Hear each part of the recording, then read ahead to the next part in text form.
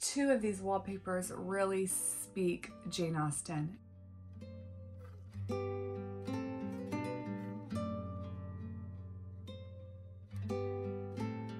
Last week we decided to bring in some beautiful green into the bedroom, or I decided in the form of the dresser being painted. And I was a little bit hesitant to share these details with you just because it didn't work. Then as I was thinking about it, I am pretty sure that there are others who have thought, I'm gonna try this, and then they do it and then it doesn't work. Real life here in the cottage, and I wanna share the second part today with you all. I really wanted a pop of green in here, and I painted the dresser green, a beautiful green. I still love the color. I got the dresser in here and I did not like it. I have since painted the dresser back to cream, and I hate painting, but it was something that had to be done. So then I thought maybe I can find a new dresser. What I want eventually in here is a beautiful vintage pine dresser.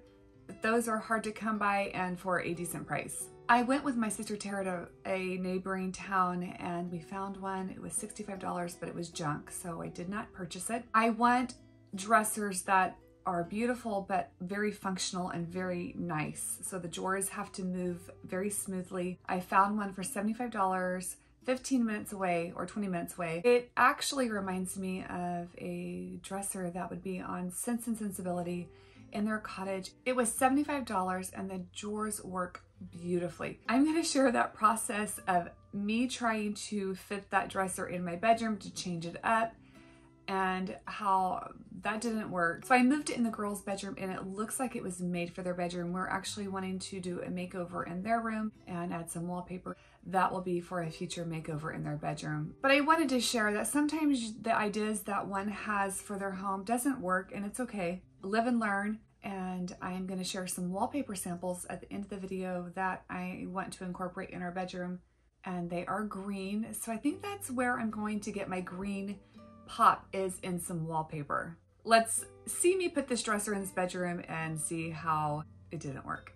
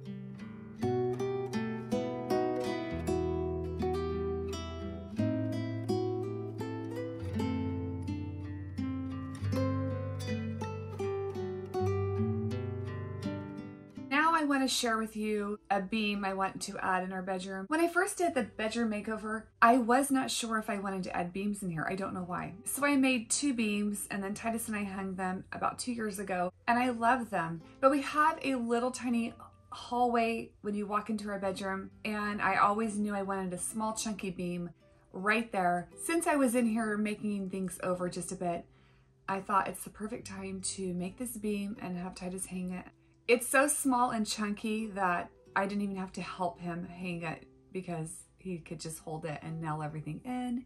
And I'm gonna do a voiceover and just share how I make the beams, and I hope you enjoy. And if you want to try your hand at wood beams, I definitely say give it a go. Takes a little bit of shoulder muscle and some arm work, but you got a beautiful beam at the end of this DIY. I hope you enjoy. Let's make some wood chunky beams for my home. I choose pine boards, and you can use any size of boards that you want. This is what I'm using. I take a screwdriver and I go down the length of the entire board and make deep grooves in the board. And then I take a hammer and I beat it up to my desired look that I'm wanting. And then I take the screwdriver and the hammer and I make deep gouges randomly through the board so it looks even more old. And I use early American and weathered oak stain, and you can use whatever stain you want to get the color that you want, but I like more of a lighter looking beam. I apply this stain and it's ready to hang.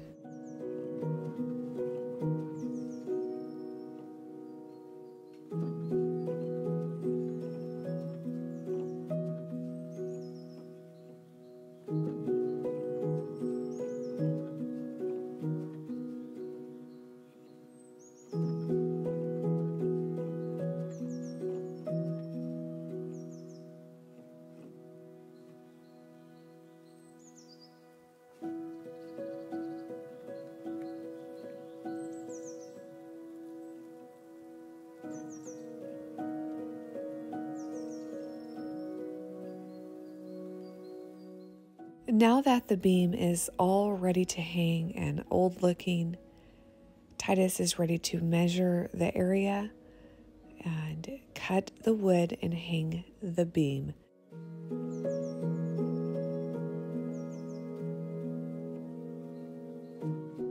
Titus is measuring and going to cut the wood. The support beam is not distressed because no one will see it. He screws the support beam into the ceiling, into the studs, and then he takes a nail gun and nails in the two sides to the support beam, and then he puts the bottom board and nails that into the sides of the beam. Super easy. I hope you try your hand at making wood beams. This is our take on it, and they look lovely in person, and everyone who comes in my room compliments them, and they are so easy and inexpensive to make. So we have our thrift haul, our wood beams being made, and I am now sharing a rug. On Prime Day on Amazon, I ordered a rug a couple weeks ago for around $57. And I was thinking, well, I want something vintagey in here, maybe some more color. I was trying to go for some color and get some green in here, and I thought, well, maybe the rug will work.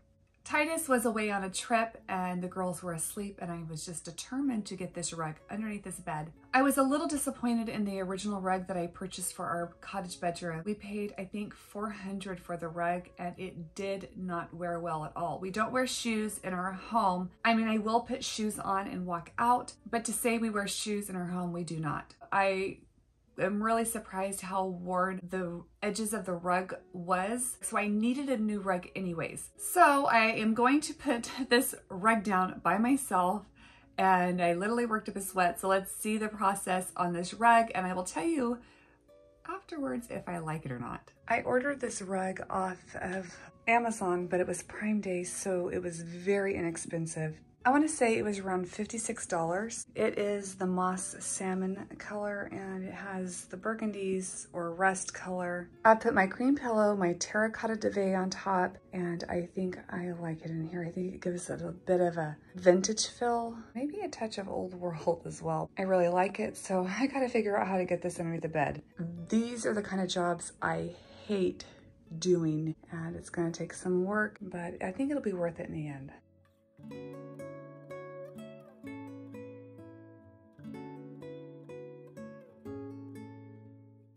It has a worn spot, but you really won't notice that because this will be underneath the bed. It's very pretty.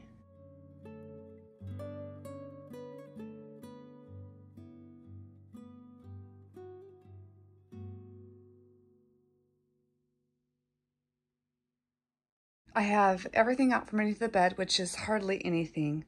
I'm going to attempt to pull this rug out and then clean underneath, and then when the girls wake up, have them help me put the new rug down. So let's see how this goes.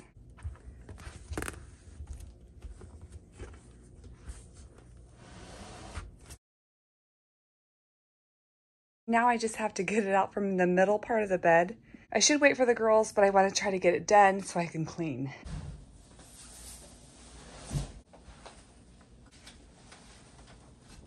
There we go. I'm literally working up a sweat.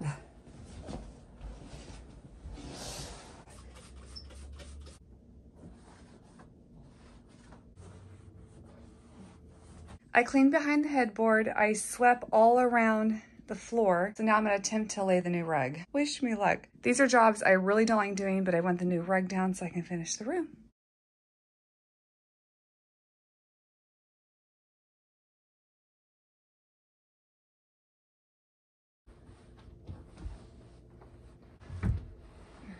I do not like the rug. I do love the rug. I think it's beautiful, but I don't like it in here. I have since ordered a new rug. I needed a new rug anyway, so I don't feel too bad about failing in this rug area and trying something new in our bedroom. So I ordered a new rug and it is very plain. It's very simple. I will share it with you on the next video. It was supposed to come in today and I was going to share it with you, but it got pushed out to tomorrow.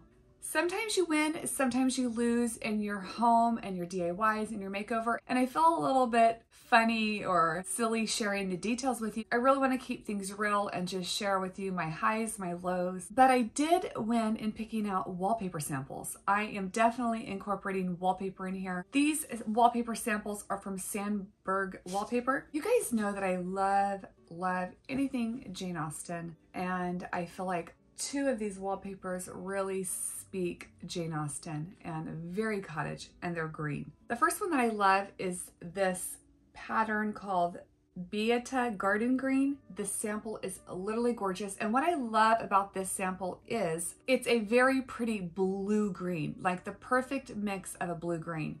It has a beautiful flower in between the scallops. I love this one. This one is called Caroline Moss Green. This is a beautiful green with a bit of gray in it. It really just says green. This would just be very flowy, whereas this one would make a very big statement. I love both of these very much. I'm deciding between these two. Okay, so I love my fig candles from Anthropologie. I love my fig Pura fragrance from Anthropologie that I use in our bedroom. So when I saw this wallpaper called Fig Garden Green, I had to order it. I absolutely love it. It is a beautiful, I'm gonna say it has gray in it, but it does have a little bit of green to it. And I think it's very pretty as well.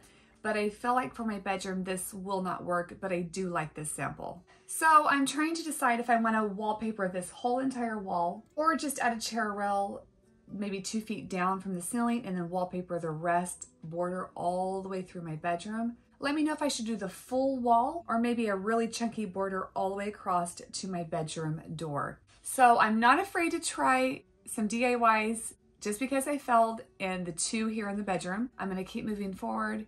And for those of you asking, I am still working in the entryway. I have just got a little sidetracked, I know. I hope you have enjoyed this video. I hope that you leave with some inspiration, and I hope that it really pushes you forward not to be afraid to try something new in your home. And if you fell, you fell. Just work around it and try again. I love and appreciate each and every one of you, and I will see you guys on the next video.